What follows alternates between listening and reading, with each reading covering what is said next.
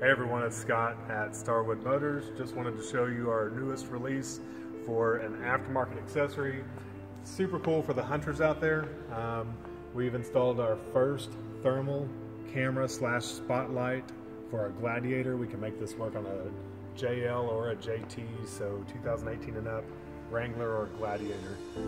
This is a manual spotlight system. It's functioned from inside by the handle.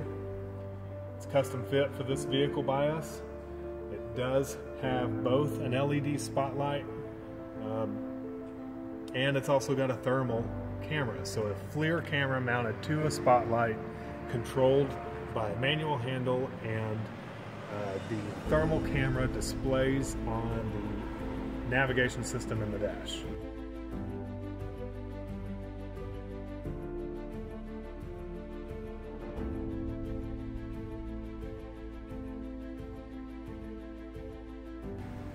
So in this case, we've installed the spotlight thermal camera, and it's integrated with an Alpine Restyle system. The Alpine Restyle system is very functional in a setting like this because it has the capability for running all of your auxiliary power devices.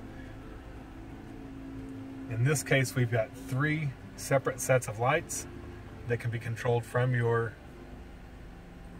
nav system. The first light is your the 2x2 Rigid Industries bumper lights. The second setting is the spotlight thermal camera. And the third is the light bar mounted to the grill guard. In this case, what I really wanted to demonstrate is the functionality of the spotlight and thermal camera. The spotlight has a manual on and off for the light itself, and it can also display your FLIR thermal camera. Again, this is optimum for hunting,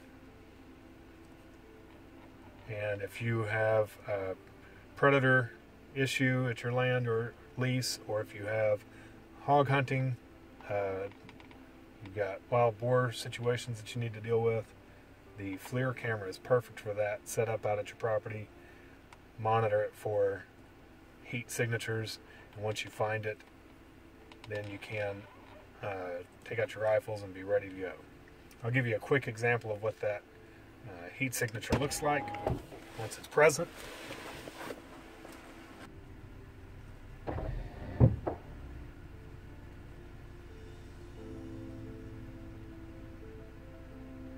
And if you're interested in something like this, feel free to reach out to Starwood Motors for all of your accessory needs, especially for thermal cameras and manual spotlights.